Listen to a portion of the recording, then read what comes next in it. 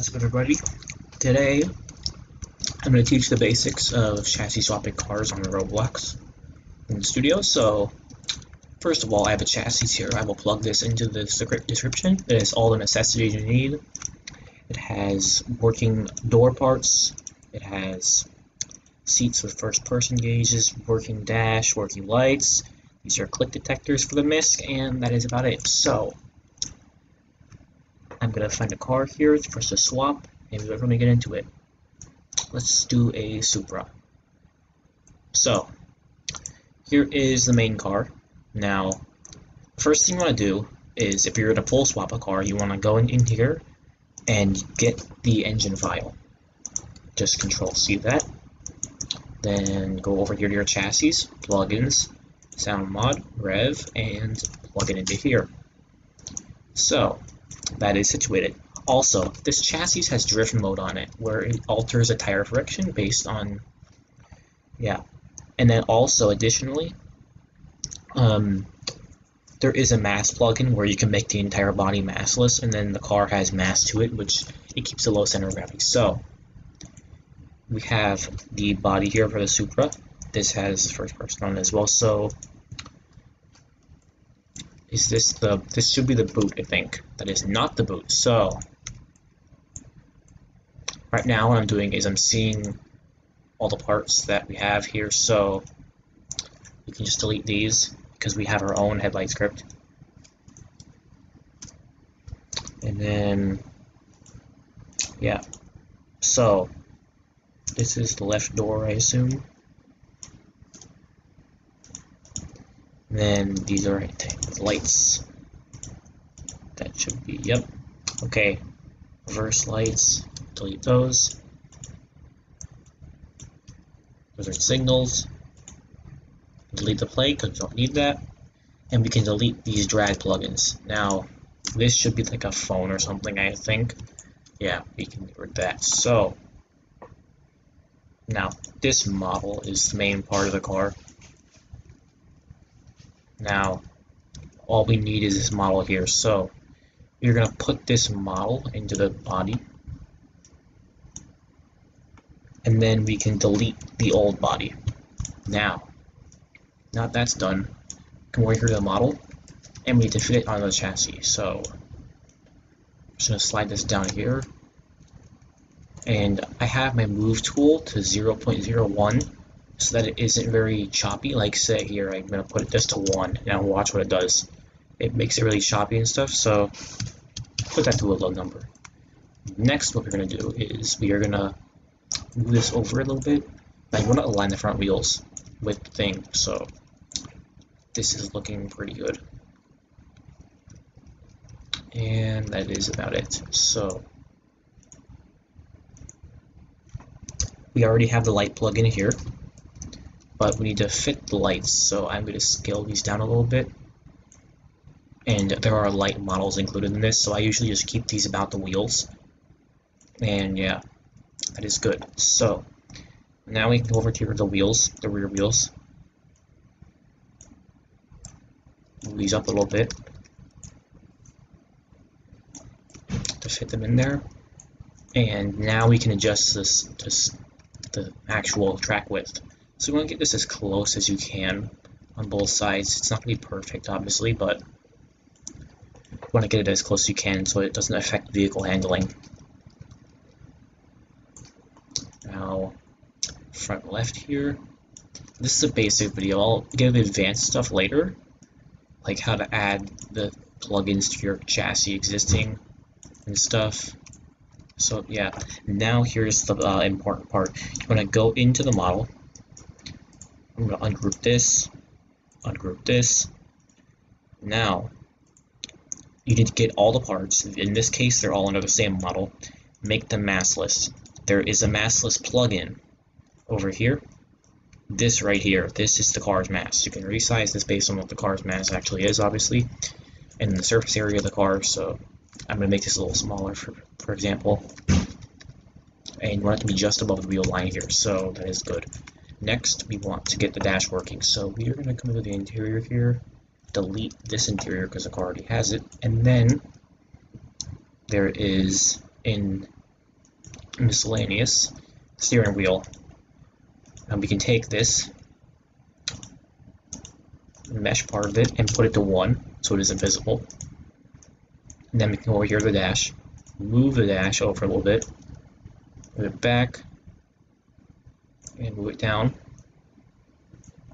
And the dash is in place. Now this is not a perfect fit, obviously, I'm just doing a rough around the edges tutorial. You can get this a lot better than how I have it now.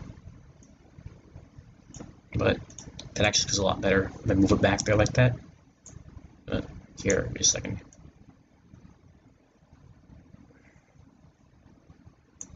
Okay, that's a lot better. So, our dash is in place.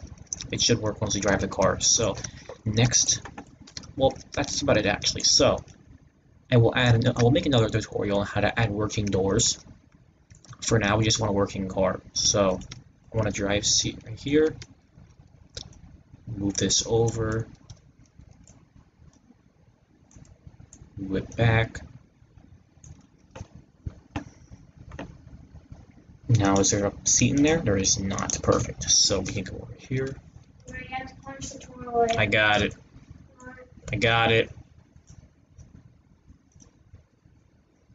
And the seats are in place.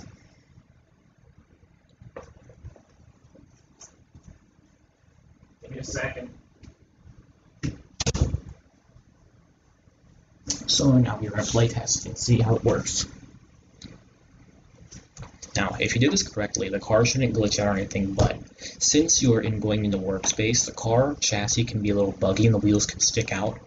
Since you're inserting it as with no suspension, that's what AC3 chassis is. So if that happens to you, then that's the reason behind it. And once you put it, once you insert it as a slot, it'll be, or whatever, it'll be fine. So, okay, the drive seat's in a bad position, but does the engine sound work?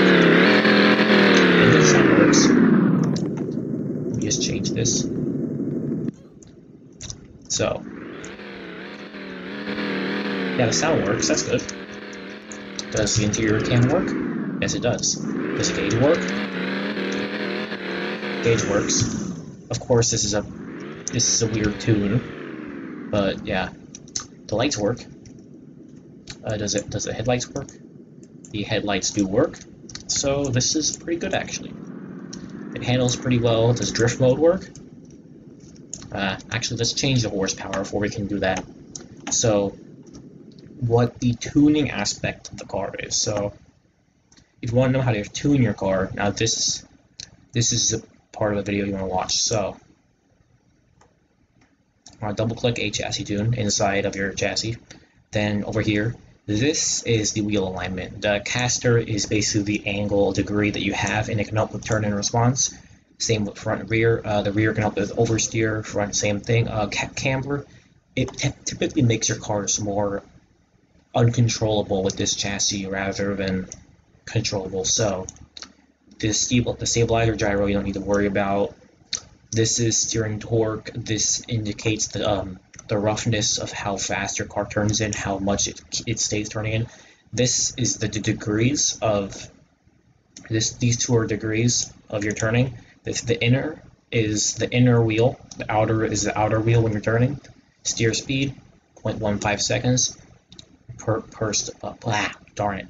0.15 studs at me, I'm sorry. Okay, steer decay is the SPS of green cutoff as usual. Now, here's the engine tuning. Now, this was way too much horsepower, so I'm getting rid of that. So let's try 700, that'll be fine. Now, I'm going to give this a bit of a more acceleration-based tune, and I'm going to keep it, I'll make it rear-wheel drive.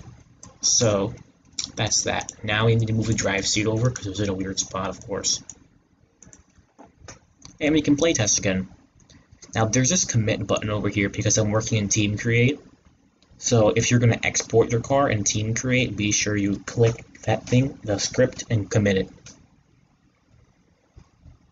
So here we go again with the tune on it. Now since the tune's in the car, it'll behave a lot different, so you'll be able to notice. So There, we are inside now. The camera's a little buggy again, but... Okay, that gauge is weird, but it works. It's working. So, T, turn off traction control. And yeah, it's a rear-wheel drive, so it's a little buggy, of course. Did I turn off traction control? I think I did. Okay, I might need to make the... Okay, so this here is an instance where the mass is not enough in the car when you're sliding really quick like this. So first of all, what I'm going to do is I'm going to make this all-wheel drive. Now, I'm going to fix this here. Try to get the shadow right on it.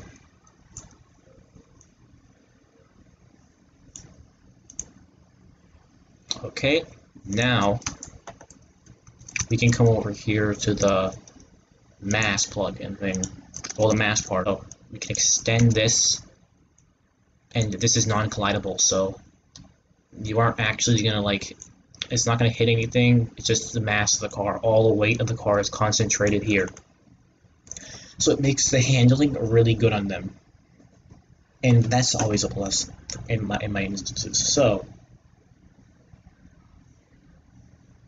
Here we go, take number 3.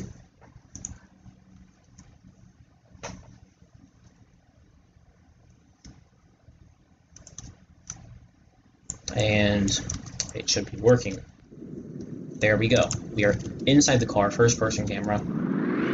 As you can see, the acceleration is a little bit slower. So, drift on, traction control off. Now it's pretty slidey actually, so yeah.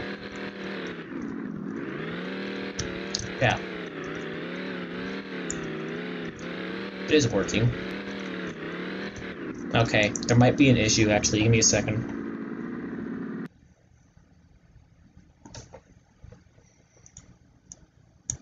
Okay, yep, I figured it out. The mass part was actually massless, which is not what you want. That's why the thing is tripping up so much. When the car is massless, it handles way better than it does when it weighs something, which, ironically, that's not how it works in real life, because the heavier a car is, the more it's pressed into the ground, the harder it is to drift. But, you know, Roblox is Roblox, and that's how it'll be. So, now, it should work. There is a noticeable difference now. And we can turn off traction control, and it slides. Slides decently well, in fact. Then we can turn it back on, and back off, and it grips. Just like that. Lights work. It's pretty cool. Go back inside, does it just work? And that's about it. This is a basic and kind of advanced chassis tutorial. It may take you more than one playthrough to go through, and that's completely fine with you. It took me quite a while to get to here, and yeah. So, thank you all for watching, and I hope you enjoy. I'll see you in the next video. Bye-bye.